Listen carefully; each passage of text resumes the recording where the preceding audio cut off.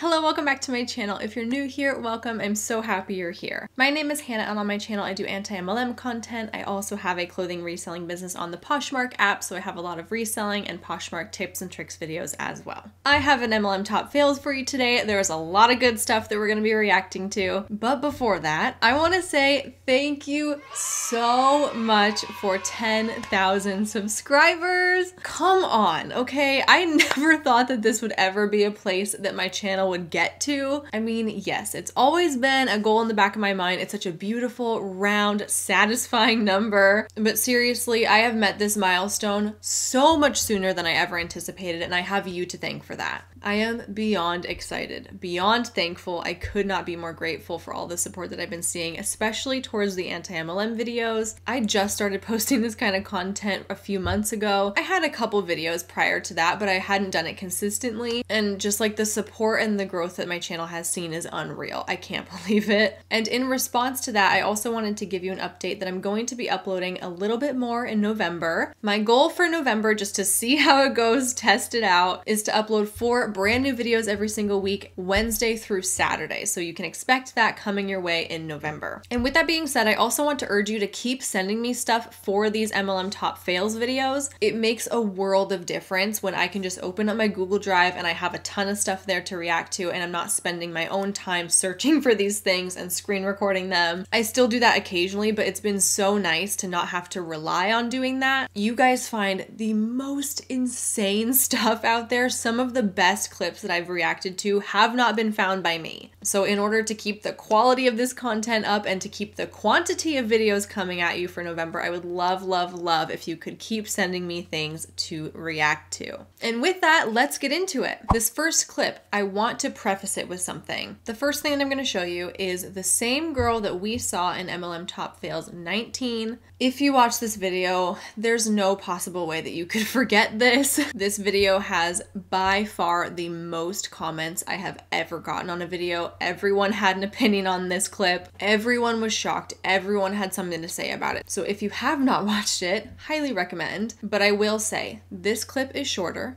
This clip is more tame. This clip shows us a different side of this person than we saw in the previous video, but there's still a lot of misinformation being shared, and so I think that that's important, and that's why I want to show it to you. Also, as I said in the last video, I will say it again here, I wish this person all the best. As we have seen, it really seems like this person is going through it right now, okay? Perhaps a pretty tough time, perhaps not in the best place. But the reason that I even create these videos is to show you the behaviors, show you the actions, show you the words, and debunk the misinformation that is being spread. It is not to shame the people in the clips. It is not to spread hate. It is not to spread negativity. It is not to pass judgments on them as people. It's simply to show you, look at what being in an MLM makes this person say and do, and here's why we should be looking at that through a critical lens. So yes, while the behavior and the language in that previous video was absolutely foul, I want to make it clear that I don't think that she's a foul person. In fact, I want nothing more than happiness and fulfillment for her in her life, and if being in Monat is what does that for her, more power to her. But from the outside, it seems like being in Monat is something that brings a lot of stress and unhappiness and anger into her life. And if that is the case, I hope that she can find her way out in the future and put her energy into something that's going to make her happier. So I'll get off my soapbox. I'm sorry for the super long intro to that. I just wanted to say that up front because my goal always has and always will be to focus on the behaviors and the words and the actions and not the people themselves. On here to let any of you know that has been thinking about signing up with me or curious to know a little bit more about the company. I do want to let you guys know that we are having a sale, meaning you get $230 extra worth of free products if you sign up with me either today or tomorrow. So if you're one person that would like to take advantage of sales, definitely DM me and we can kind of talk a little bit more about it. But yeah, super exciting. I know I like products, so I wish I would have signed up when this sale was going on. But if you do have questions, just let me know and I will love to help you. All right, I'm going to pop up on here one more time. I want you guys to know, okay, but first, before I start talking, can we look at my fucking hair? Because the shit was fried a few months back. And now look at this shit. Damn. Products on point. Okay, anyways, I'm done. But I want you guys to know that you can do this network marketing business, whether you have a full-time job, kids, family, if you want to do it part-time, if you want to make some extra money on the side. Literally, you do not have to commit 100% of your time to this job. That is not how this works.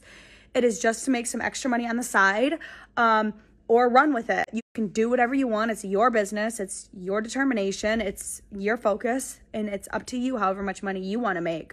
This sentiment of you decide how successful you are and you decide how much money you make has always rubbed me the wrong way because it's just untrue. You don't just get to wake up one morning and say, I'm gonna make $300 today, and then it just magically happens. That's not how that works. It is up to you to decide how much work you want to put in, that is true, but ultimately, your success is kind of at the mercy of how many people decide that they want to give in to your product pitch or how many people you can convince to sign up. There are no guaranteed results in an MLM, and to an extent, you are relying on others, usually strangers, to make you successful and to make you money. Yes, there are things you can do to increase your chances of somebody being convinced by your pitch, but in the end, you don't just get to decide how much money you make and decide how high in the ranks you're gonna climb. When you start this job, you do get incentives, you get bonuses, you get all of the things if you hustle for them. I'm sorry, did she just say incentives? Incentives, I think is the word that we're looking for. I just want you guys to know that this opportunity doesn't just fall into your lap. You just don't find network marketers randomly DMing you, or you know how, like, that just doesn't happen. Like, it just doesn't happen. Excuse me, if I had $1 for every network marketer that slid into my DMs and tried to pitch to me, I would be making more money than 99% of network marketers. It does happen. You know what? I'm gonna pin a comment down below, the top of the comment section. Go and like that comment if you have ever been sent a hey hun message, okay? Let's prove a point here. This is an investment. This is an investment on yourself. You can make that money back within a few days, truly. It's all up to you. It's how much you want to learn, how many questions you want to ask, and how hard you want to go. We are having our sale. Like I said, anyone that signs up, you do get $230 worth of free products on top of your package. So if you have been interested and you want to know more, please reach out to me. You need to stop waiting until you're ready because, bitch, let me tell you something. The ready isn't there. It'll never happen. You'll never be ready. When I started this shit, I had no damn money. I was not ready. But I'm learning. And guess what? I have been nominated in the top enrollments, top VIPs, top personal volume, literally in a couple months. I am doing the shit with 2-3 jobs, with going to the gym, with running other companies. You need to stop waiting for the right time. Bitch, there is no right time. If you're broke, this is the reason to start. If you're stressed at your job, this is the reason to start. If you're overwhelmed with money, this is the reason to start. There are so many damn reasons. Think about them. You don't need to be good. You can't be good at something if you don't practice it. Stop waiting for things to get handed to you. You don't go into your new job and think to yourself, I'm going to be the best in the fucking company, bitch. No, you don't. You practice. You earn your way to the top by practice. So if you have questions, if you're nervous, if you're scared, let me ease your mind. DM me.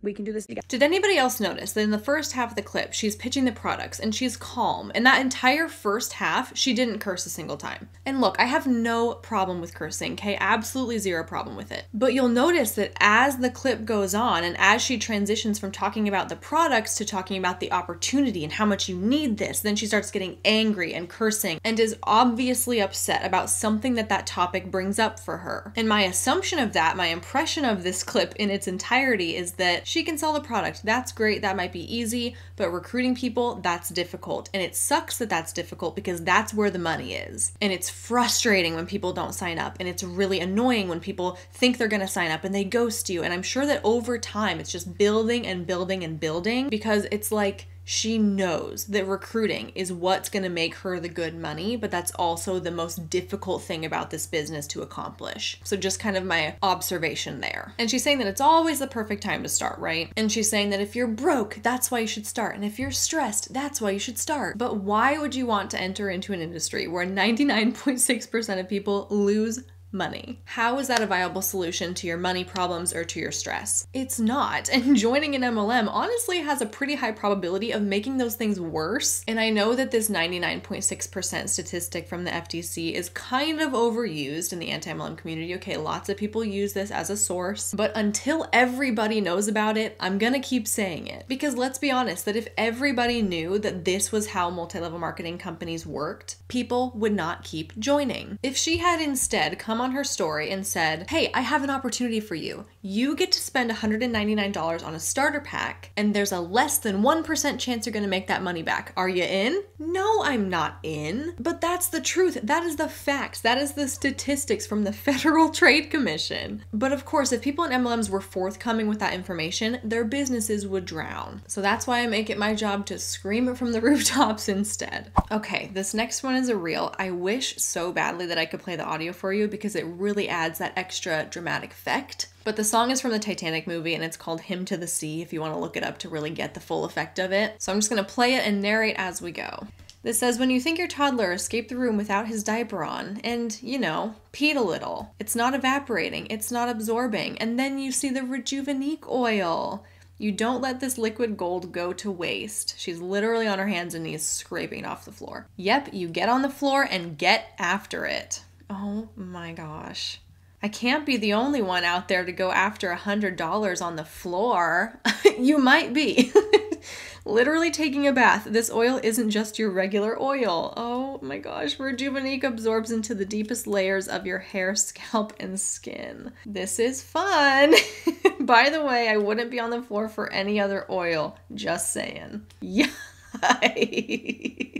This might be the strangest thing I have ever watched. That is some weird behavior. And I would love to know the thought process here. Okay, I wish that I could like hear the wheels turning in her head where she goes, oh man, my kid peed on the floor. Wait a minute, it's Rejuvenique oil. Bingo! Real idea. I'm gonna get on the floor, I'm gonna scoop it off, and I'm gonna rub it on my body. I don't know if I should be amused, concerned, disgusted, all of the above. It is just amazing to witness the lengths that people will go through to sell a product. And it's also sad because that oil is so expensive, literally $100, and she probably felt like she had no choice. Like scooping it up with a paper towel and throwing it in the garbage literally wasn't an option in her mind. She's like, well, I guess I'm doing this. The Rejuvenique oil is 1 ounce of product for $100, which is absolutely painful. And yes, I know if you're a market partner, you get discounts and stuff, but still, it's absurd. And I guess the main thing that I'm taking away from this reel is that being in an MLM makes you do some pretty insane stuff on the internet that you wouldn't otherwise do. Seriously, where else would you see this type of behavior? Show me a place where other people in other professions are getting on the floor and rolling in oil. People outside of MLMs do not do this kind of thing. And I would imagine that this is the kind of thing that you look back on after you've gotten out of your MLM. I was so desperate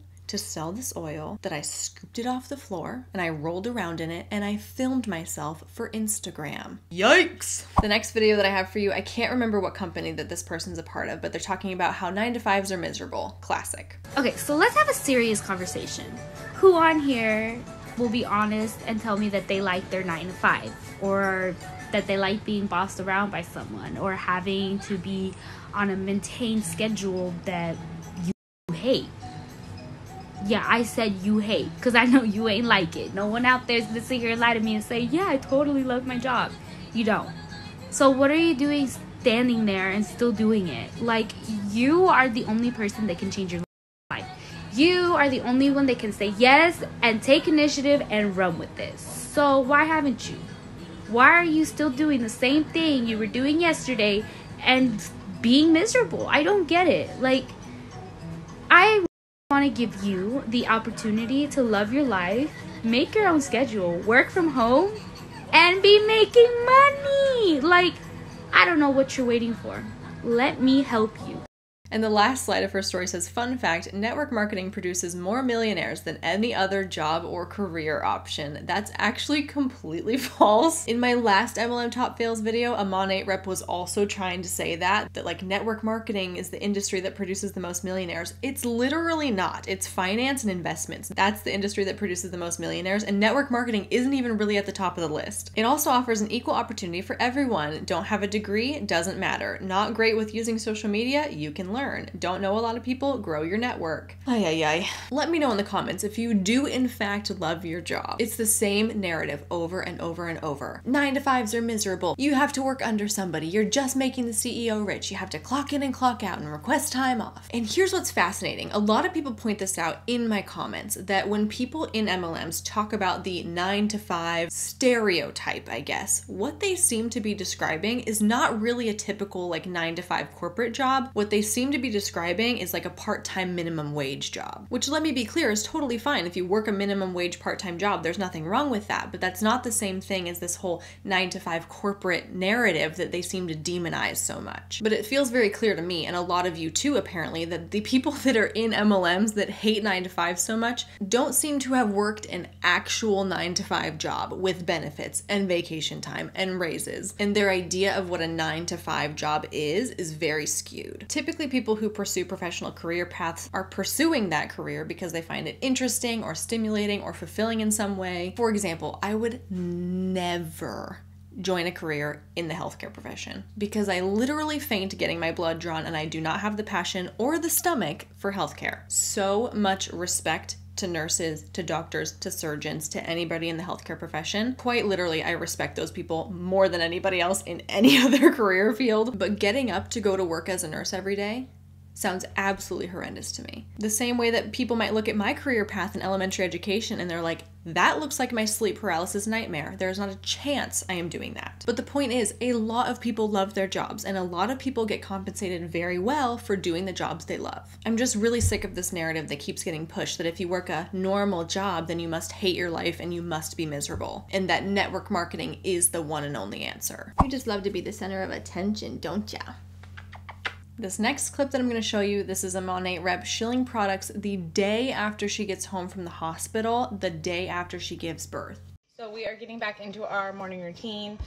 It's our first full day at home. We were let go from the hospital yesterday at around, I don't know, 10:30, 11, maybe 12. I don't know. I wasn't really, when I'm in the hospital, I don't really have a really great concept of time. And then the weather changed while we were in there. So it was like, it felt like 5 p.m. all day. But anyway, so I am making my total greens right now. I just drank my collagen, and yeah, I made a little slushy. I'm gonna take my probiotic, which I should have already taken, but you know, I'm gonna give myself grace today. I have been like staring at a sleeping newborn, so and yeah, really just enjoying the boys, taking him in. It's been fun. Anyways, in another note, Mon8 had that sale this weekend. I didn't talk very much about the sale. I think I posted about it maybe one time before. Like, it was part of the sale. For $10, they released some of the CBD line, which was such good timing. And the last time they released it was really good timing for me too, because it was like when I hit halfway being pregnant and I started getting aches and pains, and so I started using that lotion, and it helped me so much, and it kept my skin so like soft and hydrated my entire pregnancy. So I'm almost out of the lotion, and I was really glad to see that it was available, and I'm postpartum. So I got on there last night and I ordered some, and I'm so sorry if you missed that sale because I was not very present on social media obviously this weekend, but I'm gonna put a little box here. If CBD line is something that you're interested in and you don't want to miss it next time, I don't want you to miss it next time. So drop your email or contact information here. This makes my heart ache, truly. The fact that these women feel like they have to get on social media and promote a product and promote a sale the first day at home with their newborn is really heartbreaking to me. It's different if you're feeling overwhelmed, if you're not really feeling like yourself and you need to just go on social media for a minute to escape. But this poor woman, she looks exhausted, and rightfully so. I want her to use this time to go take a shower, to sit down and eat something, to take a nap with her newborn, to veg out on the couch and watch movies all day. Literally, I want her to be able to feel like she can do anything else other than propping her phone up, putting on a filter, and drinking supplements on camera. Like, that's really, really upsetting. And again, if doing this is something that she enjoys and it's something that makes her feel more like herself in this crazy time of transition, then that's great, that's fine, more power to her. But it's not sending a great message to other moms, and it's not really the flex that she thinks it is. I'm exactly 0% envious of the fact that she's back to work 1 to 2 days postpartum. No thank you. I don't have kids yet, but I know myself well enough to know that I will absolutely not be lifting a single finger for my job on my maternity leave. You can find me in bed,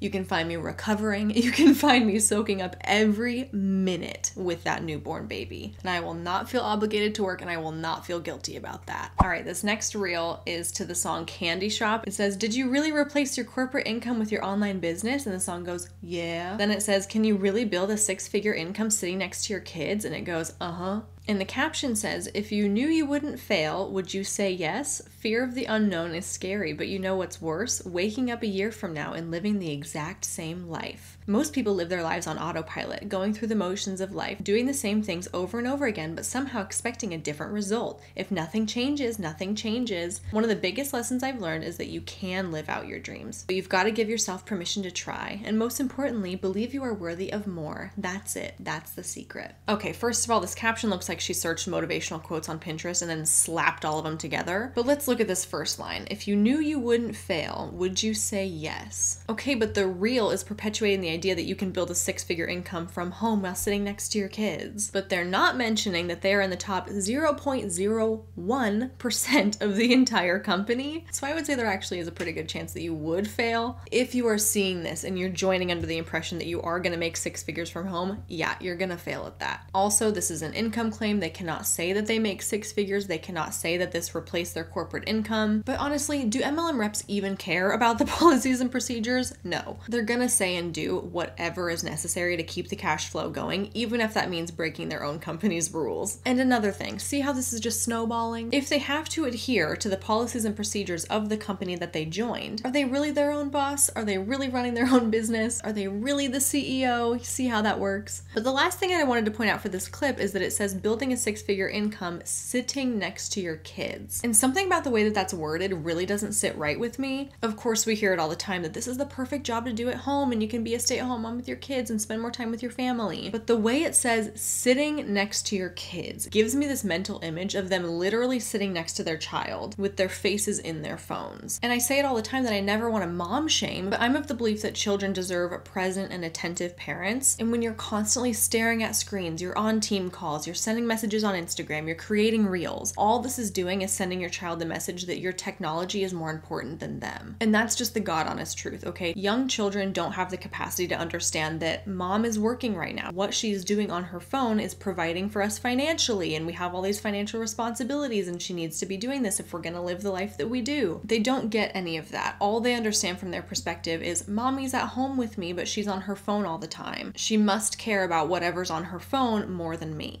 Which obviously is not the case, but that's how kids see it. So this reel is sending the message that you can make 6 figures while being home with your kids, which first of all is a lie, but second of all, that might not be what's best for every family's circumstance. And I don't love that this is constantly pushed by MLM reps to be the more superior, the more desirable way to be a mother. You can still be a fantastic mom and not work at home. And that, my friends, is all that I have for you for this MLM Top Fails video. Of course, before we go, I have a comment shout out. This one says, "I love when they say, I didn't want to trade my time for money. That's obvious, or you wouldn't be in an MLM where 99.9% of people trade their time for no money." Incredible, love it. You guys comment the best stuff, and it's always the most ironic stuff, because I feel like a lot of times MLM reps are trying to make this one point, but in trying to make that point, they're digging themselves into like this contradictory hole. So I always love when you guys catch on to that stuff and you point it out in the comments. It's the best. And with that, thank you so much for watching. I really appreciate you, and I will see you in my next one real soon.